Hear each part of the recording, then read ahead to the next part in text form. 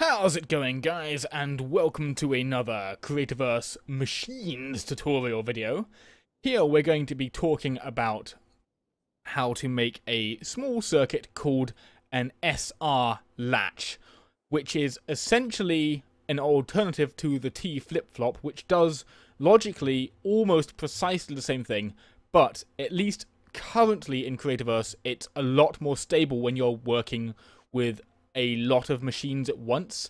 I myself have found that T flip-flops don't work very well in large machines because they sometimes react on a delay and other times just don't react at all.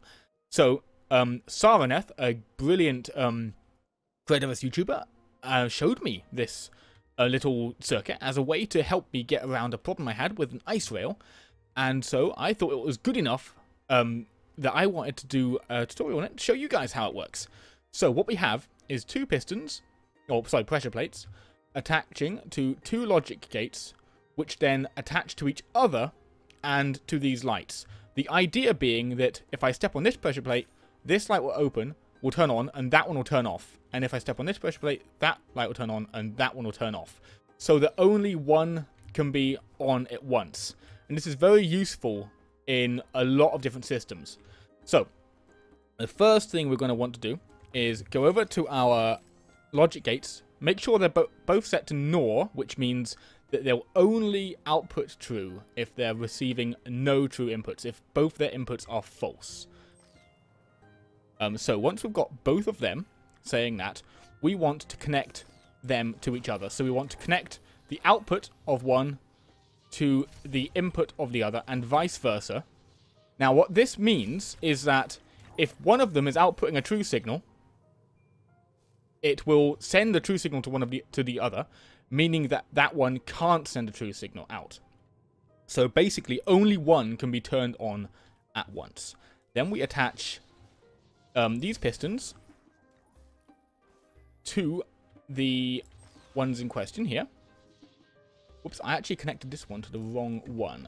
Bear with me just for a moment. I just have to break this link. They need to be attached to the opposite logic gate, because the idea is that I send this true signal to this guy, which forces this guy to turn off, which forces this guy to turn on, which then lights up the light. So it doesn't actually matter that it's in this pattern. I just find this particular pattern easy to memorize, it going opposite and then over. You could have it in any other configuration. It honestly wouldn't actually make it not work, as long as you connected everything to the right blocks, of course. Now we want to connect this output to this light, and this output to this light.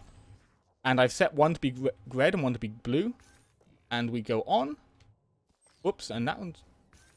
Okay, yeah, see, I'd stepped on that pressure plate before, and that had caused there to be a previous error state in the system, so we just had to step on this one again. So if I step on this one is red, I go over here, that one turns off, and the other one comes on as blue. So there we have it. That is the SR Latch, which is an alternative to the T flip-flop, and as you can see, it's very quick and perfectly stable. I've not had a single problem with it so far. So if you're building larger machines and you're having trouble with the T flip-flop not quite functioning as you want it to, then this circuit is the one you want to use.